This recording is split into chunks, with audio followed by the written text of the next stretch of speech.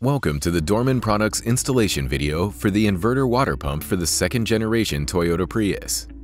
This installation is considered moderate and should take between 1 and 2 hours to perform. Before starting this procedure, make sure the engine hoses are cool enough to touch with a bare hand.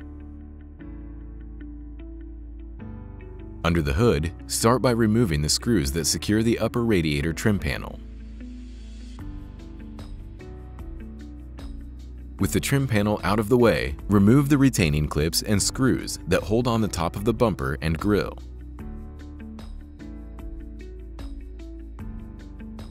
With the vehicle raised and both front tires off, remove the hardware retaining the front half of each fender liner to the body.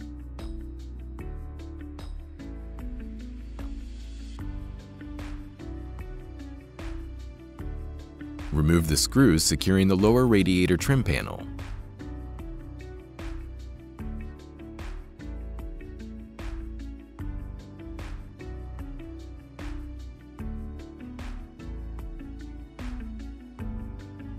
Remove the screws retaining the corners of the bumper to the front fenders. Carefully pull the front bumper cover forward, releasing it from its mounting tabs. Disconnect the fog light wiring harnesses and set the bumper cover to the side. Remove the 3 mounting screws that secure the left side headlamp assembly to the body.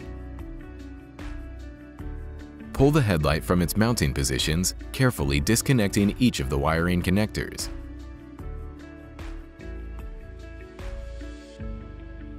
Spray penetrating lube on the water pump mounting bolts.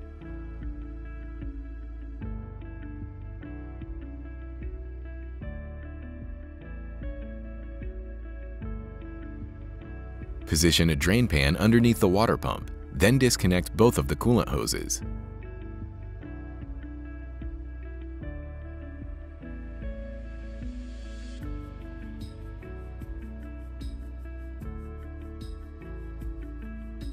Remove the bolts securing the water pump bracket to the body.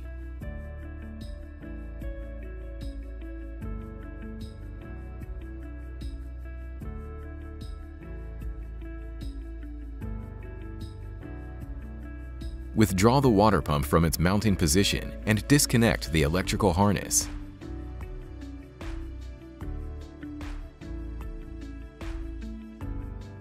Wipe clean the area where the water pump mounts and place the new pump in position. Apply anti-seize compound to the mounting bolt threads. Connect the water pump wiring harness and then bolt the new pump in place.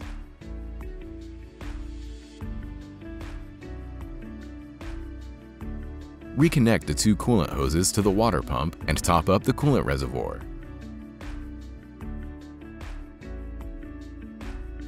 Following the recommended factory procedure, remove any air from the cooling system through the bleeder valve on top of the hose assembly. Reinstall the headlight, bumper, and fender liners in reverse order of removal to complete the installation.